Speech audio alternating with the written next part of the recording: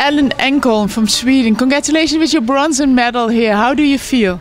Thank you. I don't know. I'm really, really happy. It's amazing. Yeah.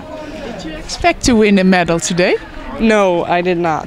It's I was not one of the highest ranks, but yeah, no.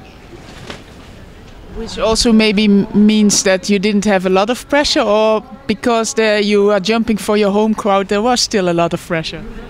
No, the home crowd was just a big plus. It's amazing to be able to jump here with all the Swedes, and yeah, it's amazing. So that just helped me, I think. No pressure. No pressure? No. How did you start the competition? I qualified but I think I was 11th to the final, and then I just went with it. I just jumped, did my thing. And today, jumping a PB at this championship, how does that feel? Amazing. It's yeah, I can't really describe it. It's just, I'm so extremely happy. Clearing that height, when did you know? Do you know already when you're above the bar that you got it, or?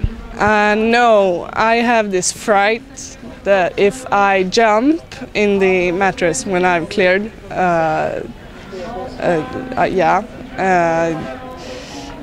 I'm afraid the bar will fall down. So I always sneak a peek like this, and then if it's still, I can jump. So yeah, I was pleasantly surprised. You are wearing still the Swedish flag. Did you also do a lap of honor?